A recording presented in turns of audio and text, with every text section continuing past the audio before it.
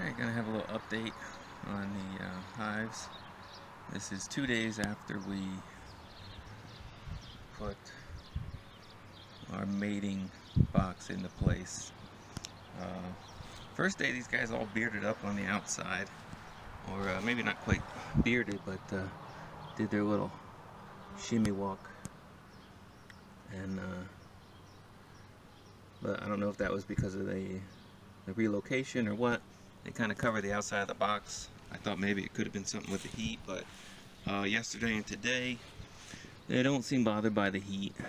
They're mostly staying inside. They look pretty active down in the holes. I don't know if you're going to be able to see into one, but they seem to be doing plenty of activity. I think it was, mostly nurse bees that I grabbed to stick in there, so they wouldn't really be coming and going a whole lot for the first couple days. I should have foragers sooner than later. This is the box where all the queen cells were made, and these guys are still super strong. I'm hoping that this turns out to be good genetics. The queen is over here. She got moved. She was supposed to stay, but since I don't really go looking for the queen very often, and I have yet to see her, in fact, she went in with the what was supposed to be the split. So she's over there, but now her daughters will be taken over here. Hopefully today or tomorrow these queen cells will be hatching, and if it goes well, they look good. I'll have spare queens,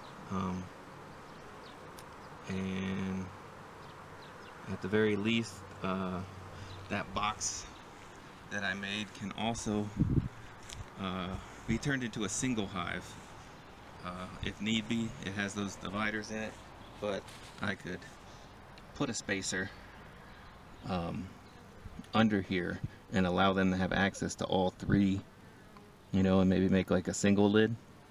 And they would have to go over those dividers, but I still think they would turn it into a single hive. And this is the same size as a 10 frame, so I could always stack that on top of another one to help keep their heat in the wintertime. But I believe I'm going to go into our newest swarm today. These guys down here, they seem pretty active and have been doing good, I hope. But they've been here.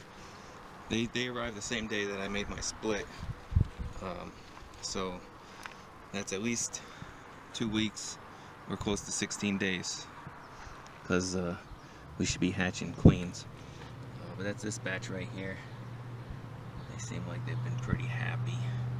I'm gonna go in there today and see how they're doing drawing stuff out. Supposedly swarms are very active on the drawing out of frames. Alright, got the smoker ready. We are gonna go into our newest swarm. They are swarm number 8 in the record book. We have swarm 1, swarm 2 in the closer 8 frame, or in the closer 10 frame box there. Swarm 3 is here, and they used to be in that one. And then there's a few swarms in between that didn't work out. So now we are at swarm 8. We'll just give them a little. I have not been in there with these guys yet. I'm not looking to stir them up too badly. I just want to take a peek and see that they're drawing out that comb and that everything is looking cool. I don't really need to see eggs. I don't really need to see anything. If we didn't get the queen when we caught it, they probably would have absconded by now, as far as I know. but you know, what do I know? First year beekeeper. Alright, let's see. Got a few guys on top here. I'd given them a frame or two from the other hives. So they had a frame or two to work on, but I believe all of these top 5 were just foundations. So let's see what we got. Try to keep this camera in the right spot. Okay, well, there's a little bit on this outside one. For the most part, just as a general of what's been going on since we started here, everyone likes the morning side. Nobody really goes crazy for this side of the box. The afternoon side, everybody kind of goes towards that side. Oh my god, I'm gonna kill myself with this smoke. Let's put it somewhere where it's not gonna bother anybody, maybe. I don't think we're really going to need it. I'm not going to be too invasive. Definitely see some comb on this guy.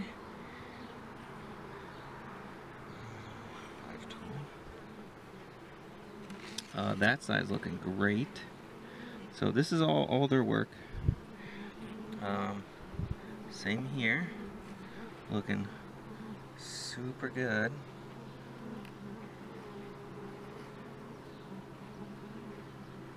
That's all good. Now I could be mistaken. One of these top ones could be one I gave them, like this one or this one could be the frame I gave them. But I would think I would have stuck it in the bottom. But you know. So this, I mean, that's awesome. That makes me super happy. They are definitely drawing stuff out. Now, if you looked on any of my previous videos, I don't know if you guys can see down in there, but I was having an issue with the top box for these nukes, the second stories, getting all sorts of comb built between the frames because I had made the top box here. I don't know if you can really see it here. But this top box I had built the same height as this bottom box, and the bottom box has a built-in base, so it has that extra space at the bottom. You don't want that here. You need to make this a little shorter. Maybe you can kind of see that it's like that, but just something to keep in mind if you're, you know, designing and modifying. I usually cut all my stuff just a little bit oversized, and always assume I can just take it down if need be, and I never really do. So all my stuff is probably a little wider than it needs to be. You know what, since I'm not really up here laying in this or anything, I'm gonna take this one that is the only one that really needs a little work and drop it in here. I don't know if we got bit with me being a little overactive in the beginning, but we certainly had some issues with the queen in the hive that we purchased, and I don't know, maybe I moved frames in on her early or something, and you know, just caused issues. I really thought we lost her and they were requeening her. But she was in there. We did find her after about 6 weeks. Alright. I'm going to take this top box off and take a look at the bottom. Okay, so here's our bottom box. I just set the top one next to it. Now you can kind of see that height difference there. Turns out, importante. Okay, I didn't really smoke these guys, but they don't seem to be too bad, you know. Like, the swarms have been super nice all the time. I haven't got bit yet on a swarm call. Stung, I should say. The wife got stung because she was trying to help me one time, but I do got a lot of guys looking at me. Maybe I'll give them a little smoke because I want to pull that out and make room to eyeball the rest. There we go.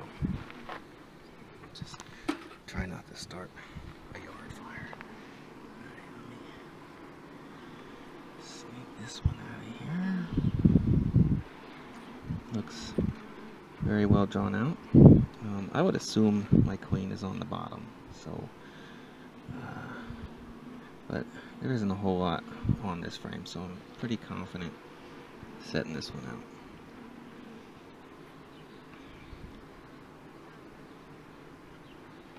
I really need to make me a frame holder. Alright, let's see. So-so. It's a little drawn. And this one is so-so, a little drawn. This one's looking a little better. It looks like they're doing most of their work in the top. I was a little surprised. You see that chaining down there? I don't know if you guys can see that. Supposedly it has something to do with measuring out their work there. Okay, well, I'm gonna say they did more work in the top. And that could be because, now that I look at these, I would say that frame that I gave them of food went into the top. Which now makes me feel bad for setting the top box on nothing but the runners here. I don't want the queen falling out the bottom. So these guys have been doing pretty good. I don't see anything capped off. I'm not sure if 16 days is enough to dehydrate honey, but it definitely looks like they got a lot of food in there. So I'm gonna get this back together and just look around, make sure I didn't do anything too retarded. Alright, this is let's give you a reference point here. This is our double bird box. This is our second swarm that we caught, and until the third swarm came along, they were our strongest. They're the only ones sitting with 20 frames. I was just going through in here and looking to see how much work they've been doing. They're definitely working on these foundations pretty well. They got them mostly drawn out. I had to steal some of these foundation frames.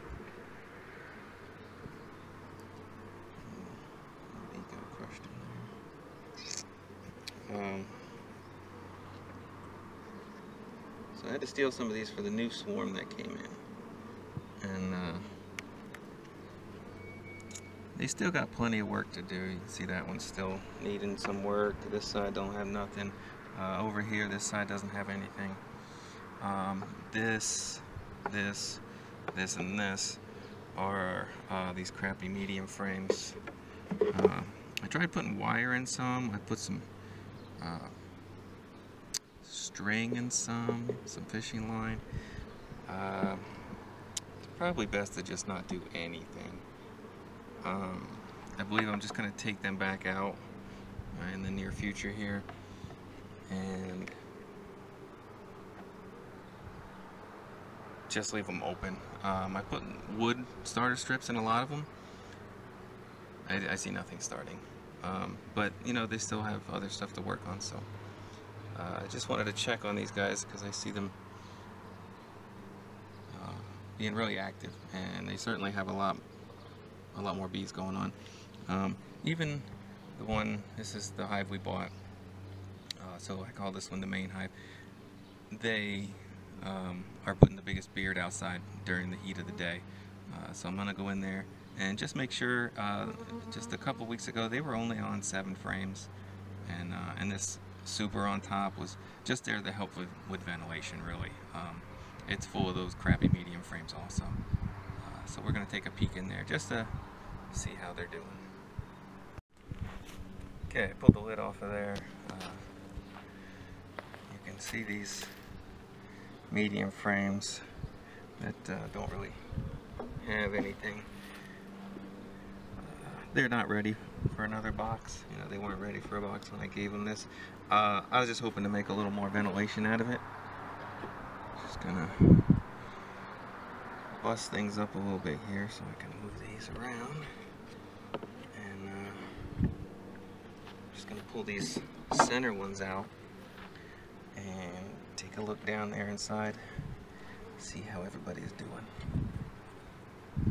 I'm building a little bit of junk.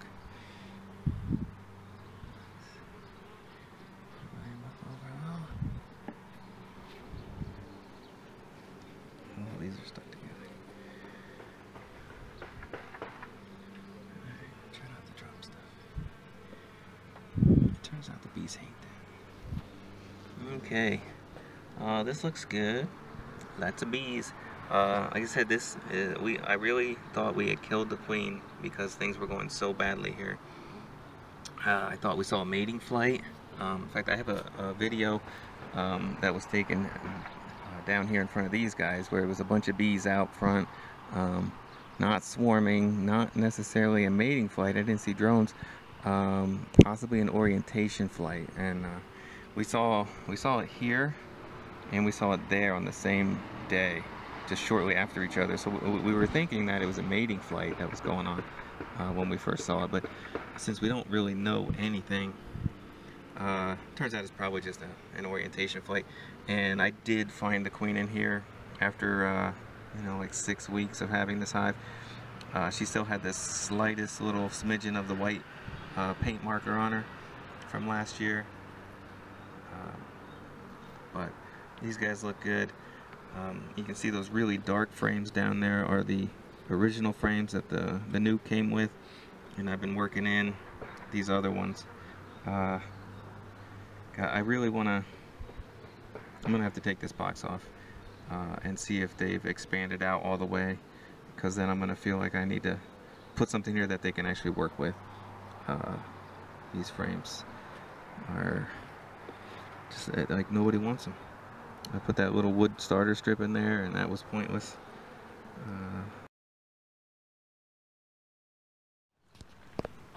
So who loves semi-interesting stories? Yeah, me too.